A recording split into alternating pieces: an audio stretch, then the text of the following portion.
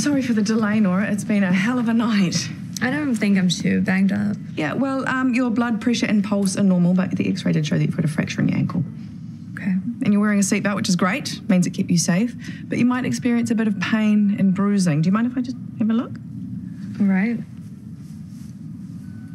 Can you remember anything about the crash? No. No?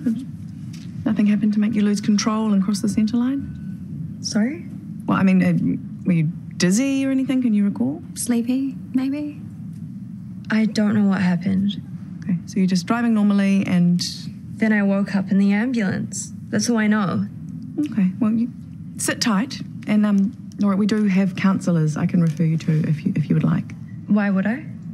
Really bad car crashes can be traumatic, even if you don't remember some of it.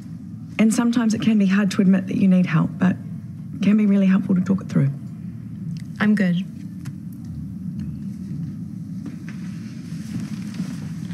What about the mother? In shock. Victim support's on the way. That poor mother. So, what's her excuse? Well, she can't remember anything about the crash. Of course she can't. She might have brain damage. Or it's a convenient excuse for the cops. What is your problem? Oh, I don't have a problem. Rahu's dealing with a ruptured brachial artery and Marty's blunt force trauma will take hours and hours of surgery. They've got problems. Yeah, well, she could have fainted behind the wheel. See how she's glued to that phone? She was probably texting. Either that or she was trying to hurt herself, which makes her even more selfish. Right, I gotta get back to work. Hey, that could have been our kid slept without a dad last night. Think about that when you're defending her. Please don't make this about you, and I'm not defending her. Did she even ask about the other crash victims? She's lost all faith in surgeons. We're doctors, not God. I tried my best to help her. I damn near succeeded. Not for Rahu striking a blow for honesty, which can be overrated. Marty. Yeah. Lydia Jacobs, you're running more tests? I am. And she still has abdo pain? That is what she's presenting with, yeah. She told me about the placebo surgery. That's correct. You really think it's psychological? I do. I think her pain is a manifestation of her stress and anxiety. She needs psych support, not endless tests that won't prove anything. No one loves a difficult diagnosis more than I do, but sometimes there are just no definitive answers. You just need to do your best with what you've got. Marty, keep me in the loop. That is not what the patient wants. We'll call it research then. Professional development. Rahu. If I learn anything new, I will let you know. It's coming down well. And then you'll operate? You're not our highest priority. Sorry, was that rude? I'm a bit tired. I've just been all morning operating on Ricky. Sorry, who? Ricky Nolan. He's a passenger in one of the cars you hit. You know, with a little bit of luck and a lot of rehab, he might just learn to walk again. Unlike Matthew Jenkins, who's dead. Drew? If you'd like to visit Ricky, he's an HDU. He's a real mess. Okay, that is enough. Will you excuse us, please?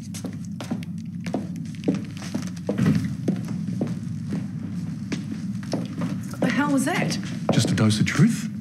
You were abusing and intimidating a patient who was quite possibly unstable. Oh, right, the get out of jail free card. Excuse my appalling behaviour. I'm not well.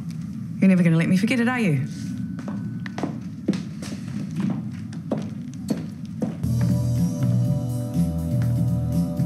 Nick and Villiers, whiskey? Don't feel like going back there right now. I got your request for a meeting. Not a request. It's about Nora, isn't it? How did her consult with psych go? It's none of your business. Well, I just want to know if I should let her off the hook, you know, for her mental problems. God forbid you should do that. She's fine, isn't she? No depression. Shut up, Drew. Prosecution rests. Nora's not a pawn to be used against me. She's a person. She's a patient. You treat her with respect. Hey, it feels like we're having this meeting now. Let's just get it over with. I'm off the clock, okay? And that is a conversation to be had between a CEO and a surgeon, not a husband and wife. Unlike you, I know the difference.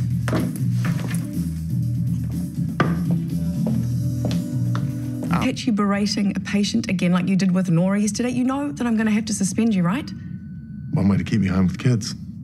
Drew, do you really want to push me? Consider it a warning, okay?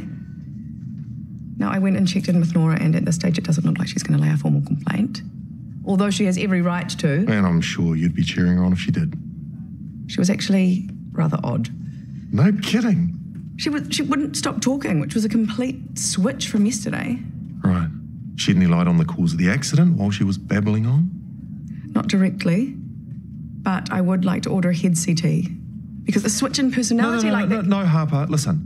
You've told me off, I've sat here and taken it, but she's my bloody patient. She's got a broken ankle and a black heart, and I know which one of those I can fix. Good day.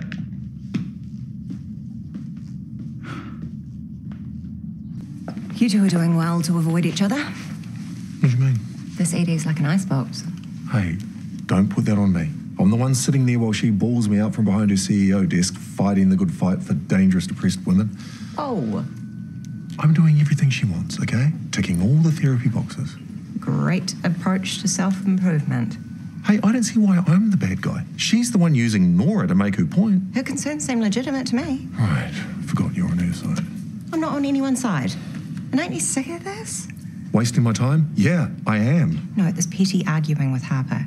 She doesn't think she did anything wrong. Who? Nora? You hurt people? You should take responsibility for your actions.